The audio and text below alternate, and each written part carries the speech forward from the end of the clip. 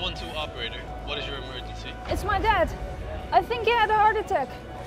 Please help, he's not breathing anymore. Please stay calm. What's your name? Joanna. Good, Joanna. We've got your location. The ambulance drone is on its way. Remove his top shirt to uncover his torso. Okay.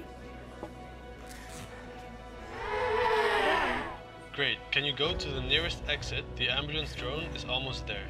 Okay. I'm outside. I'll be talking through the drone now, so you can put down the phone. Now please pick up the drone and bring it to your father. You're doing great. Okay, pull the green lid. Now place the pads on your father's chest.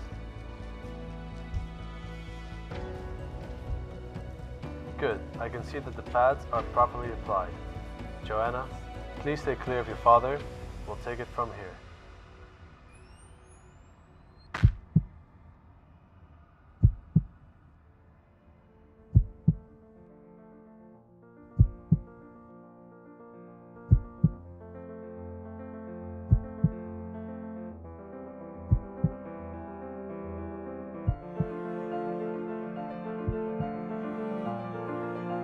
Hi, I'm Alec Momontun. I'm a graduate student at the TU Delft working on a project for Living Tomorrow and UZ Gent.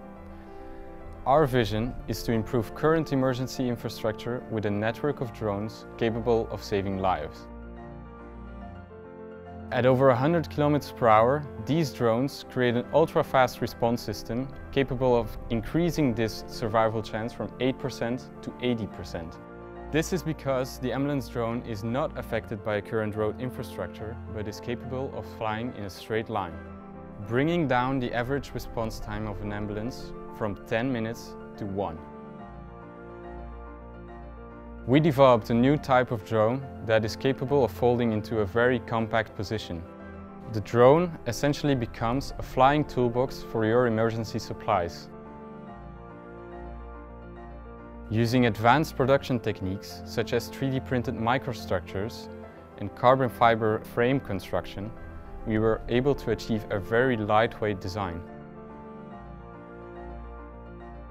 Our iterative process using design sketching, laser cutting and CNC milling allowed us to rapidly visualize our ideas. The result is an integrated solution that is clear in its orientation and friendly in appearance. Let's use drones for a good purpose. Let us use drones to save lives.